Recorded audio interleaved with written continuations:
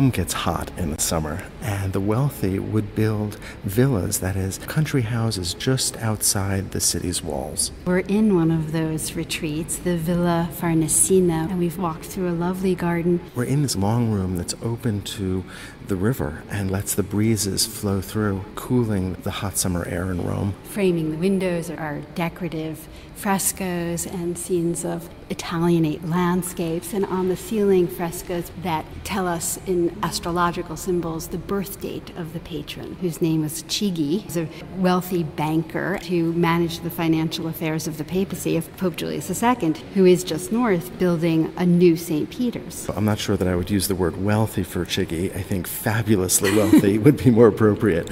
The most famous painting in the villa is by Raphael, Galatea. Galatea was a sea nymph, and she was chased in the scene by Polyphemus, the one-eyed giant who makes an appearance in Homer's Odyssey, but also in other mythic stories. The painting by Raphael, it shows this nude who's got this wonderful torsion that shows Raphael's really superb knowledge of the anatomy of the human body. I think of this pose as so typically high Renaissance in its complexity. We can see this spiral twisting of the body also in Michelangelo's Slaves from about this time. She's riding on a seashell being pulled by dolphins. As if that wasn't enough, you have wind whipping to her right so that her hair and the drapery is pushing out almost horizontally to the right, whereas her arms are holding the dolphin's reins to the left. And so there's this wonderful accentuated torsion. And I think you see that through the whole composition, kind of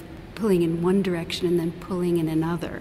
If we look at the sea nymphs and sea creatures that surround her, they also seem to move out, pulling her in different directions. Well, there are these different stresses. For instance, the nymph in the foreground is trying to move to her left, but is being restrained by that male figure. And the figures in the background move in opposing directions. For all that movement, this is not a Baroque painting. This is a high Renaissance painting, and so there is still a sense of clarity and order. And in fact, a kind of sense of a pyramid. Galatea herself is framed by three groups of figures. You have the nymphs and the dolphins on the right. You have that angelic figure, perhaps Cupid, in the foreground, the nymphs on the left, and then you have three putti at the top, each with their bows drawn and looking as if their arrows will be loosed on her. There really is movement and spiraling, but also simultaneously stability and balance. There's also playfulness. Look up at the putti again with the bows and arrows. There's actually a fourth with a quiver who's hiding behind a cloud, seeming as if he perhaps is scheming and planning this attack. Or maybe he's supplying the arrows to the other three cupids.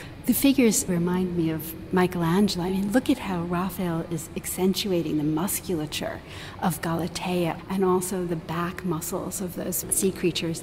There's a real interest in physicality and musculature here that's very different from a similar image by Botticelli of the Birth of Venus, where we have a female nude rising from the sea. And so unlike the Botticelli, which is so dependent on line, there's a real use of light and shadow, of chiaroscuro here, to really accentuate the musculature of the body. And the figures have weight, unlike the weightless forms that Botticelli gives us. Well, they also move through space in a way that Botticelli's figures don't, because they're so flattened and so decorative. Look, for instance, at the large male figure in the lower left and the way his shoulder comes out towards us. That's not something that you would see in those more decorative paintings by Botticelli. So I think we shouldn't be taking these paintings too seriously. I mean, they're a beautiful expression, of course, of the high Renaissance interest in the classical, but this is really about pleasure. It's about wealth and love. And those themes relate to the interests of the patron. He has built this lavish villa that he can enjoy, and so can we.